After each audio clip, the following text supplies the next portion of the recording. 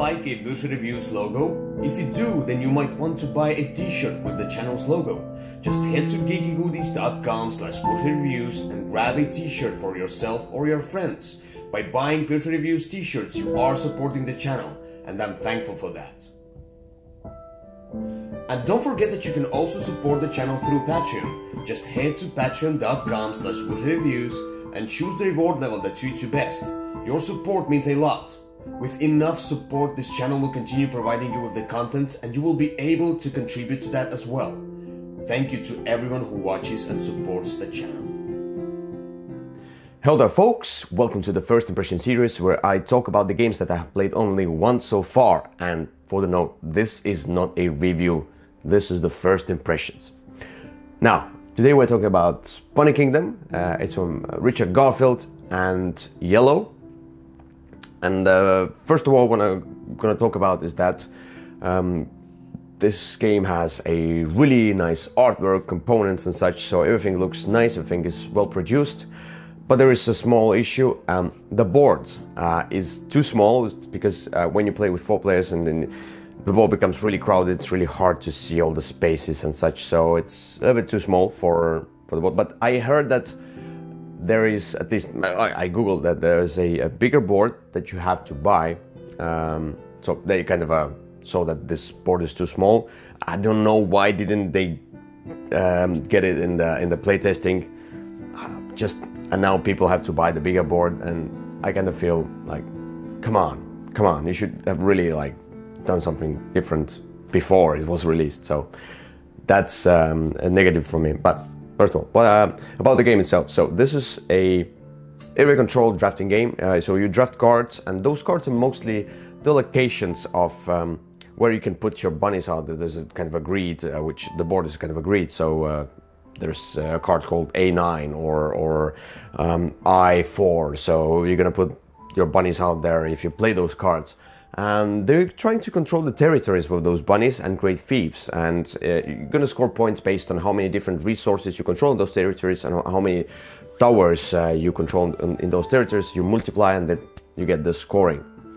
There are also some cards which are straight points at the end of the game, so if you, whatever the text says, if at the end of the game I control 9 fish resources, I'll get those extra points and so on. So there are all the different like endgame conditions as well.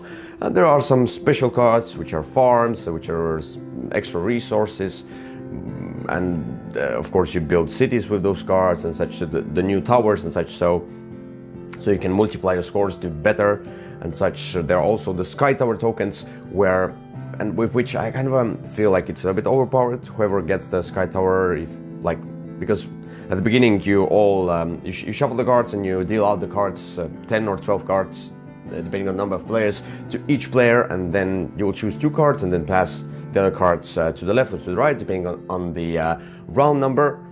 And yeah, and so if in your first hand you're gonna get the sky tower, you should get it. I mean, what does it do? So basically you're creating those groups of bunnies with towers and resources, but you can create the different ones in different locations. So you can score here and you can score there.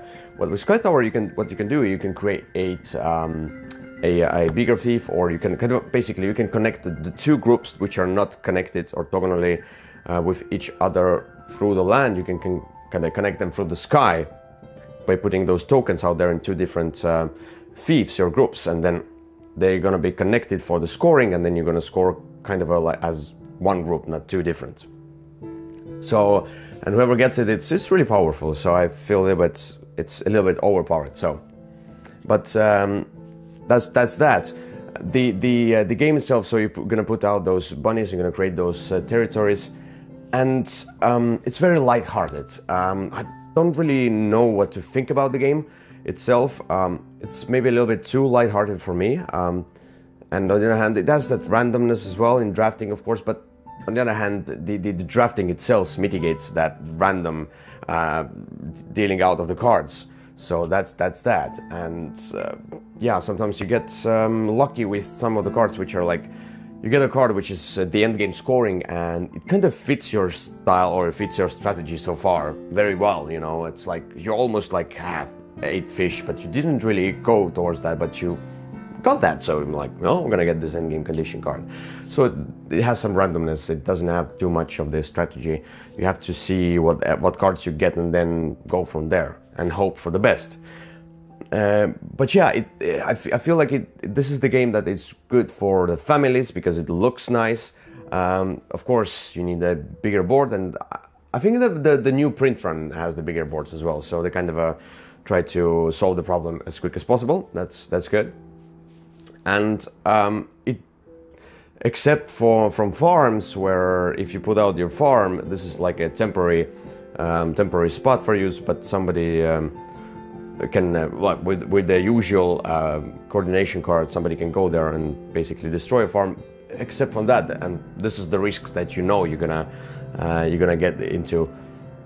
There is no maybe blocking as well, but it's lighthearted as well. So there's not much of that screwing with each other or walking on each other. So it doesn't have too much of this kind of because it's an area control, and you kind of feel like, oh, if it's area control, then you kind of fight with each other.